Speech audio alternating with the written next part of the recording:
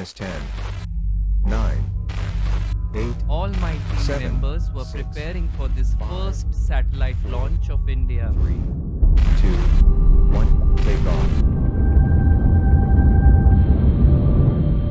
Our focus was totally on the SLV-3 and the way it was going up.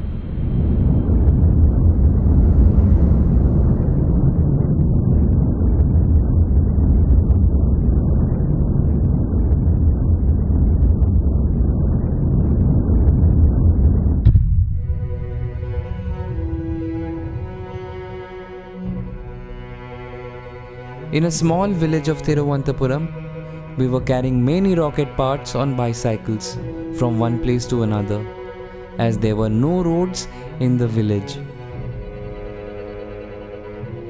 The government saw our effort and asked me to start an advanced missile program in India. So we started preparing.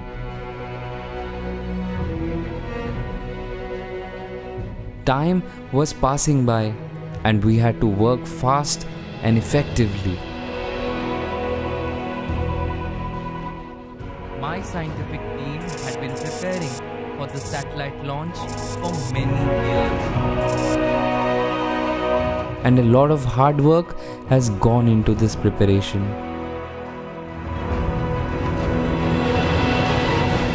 All my team members were working towards the satellite launch of SLV-3, and there was a lot of excitement within the teams. 5, 4, 3, 2, 1.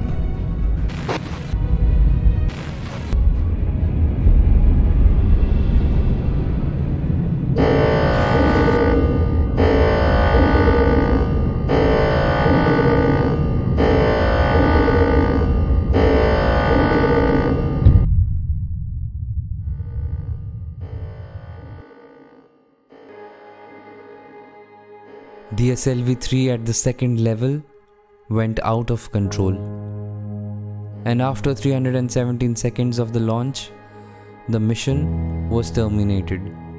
The rocket went crashing down and disappeared into the sea. For all of us, it was a terrible shock. It was an unfortunate time for me as the SLV-3 mission failed. I was really heartbroken. I knew the media was ready to question me and my team. We all were very anxious, but we all were answerable. I was feeling very embarrassed to be sitting in front of so many media crew. But then, my team's chairman, Professor Satish Dhawan, started addressing the media's question with confidence. We could identify the problems and win the next time. Just after a year, on 18th July 1980, once again, the whole country was looking upon us. Indian Institute of Space Research's future was on the verge of a change. And there was the moment of truth, the launch of SLV-3. The countdown has again begun. 8, 7, 6, 5, 4, 3, 2, 1.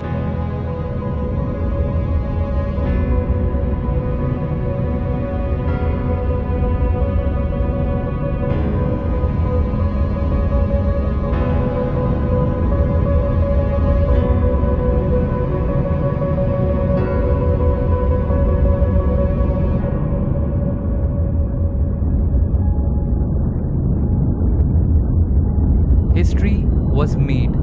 In space, with the help of SLV-3, satellite Rohini was successfully parked. And then, I delivered the most important words of my life.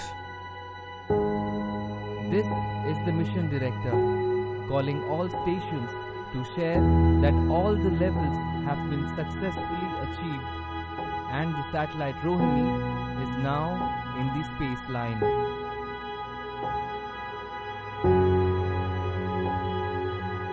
Everybody was celebrating. And why wouldn't they be? It was a moment of immense pride for us and for our country.